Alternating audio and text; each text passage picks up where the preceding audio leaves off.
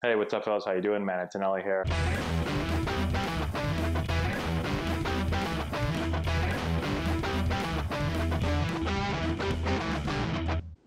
Today's video is sponsored by Rocket Sports. Rocket makes top quality baseball gear and equipment. We use a lot of their stuff with our Antonelli baseball teams. If you want to receive 15% off your order, click on the link in the description box. Hey, what's up, guys? How we doing? Matt Antonelli here. Today, talking about some hitting mechanics. We're going to talk upper body mechanics and why it's important to learn how to tilt instead of just rotating. All right, so let's kind of get into it today.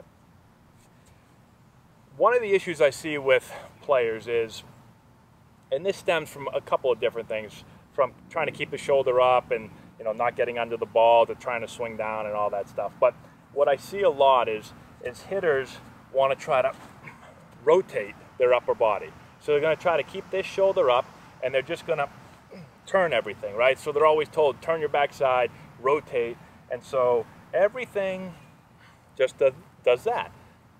When that happens, my swing gets really spinny, my hands get outside my body, I end up getting around the ball, I end up usually pushing the bat, cutting across the zone, bunch of bad things that happen. I don't get on good path and have good direction, and I don't create a whole lot of bat speed, all right? So it's usually easy to see these swings. They look like they're really muscled up, like they look like there's a lot of effort happening, but there's no bat speed coming from it. So I look like I'm really, swinging hard, but I get jammed a lot because I'm outside the ball, and I just don't have any bat speed.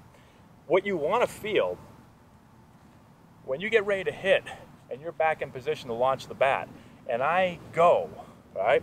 My lower body is going to start to turn, but my upper body, I don't want to turn with my lower body. My upper body, if you watch almost any elite hitter, major league hitter, when they say go and they start to launch and this lower half and this leg's turning, the upper body is going to work this way more. So the upper body is going to work back. It's going to tilt back. The barrel is going to work back. So now my lower body is turning me this way. My upper body is going that way. It creates a whole lot of stretch in my body, a whole lot of stretch. So this is going here. This is going back. It's just like the elastic band. I pull the band back, I stretch the band, and then I shoot it. The more I stretch, the more tension I put in the band, the more energy that's stored in the band, the further the band's going to fly.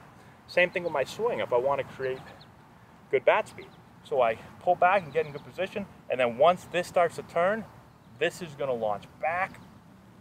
The bat's going to work around my body. It's going to enter the zone early back here on the right path, and it's going to work really, really fast, okay? The bat's going to pick up speed going this way, okay?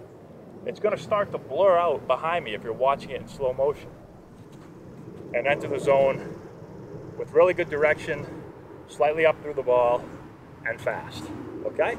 Versus, again, the other, if I'm thinking about rotating everything, I'm doing this, my path's going to be down, but it's also going to be around the ball, and I'm going to push the bat because there's really no stretch created. Again, my lower body's turning this way, and my upper body's turning this way. They're both going in the same direction. I'm off the ball, and I don't have any bat speed. There's no stretch created. My lower body's turning this way, my upper body's going back. That's where stretch is created, and then bat speed comes, okay?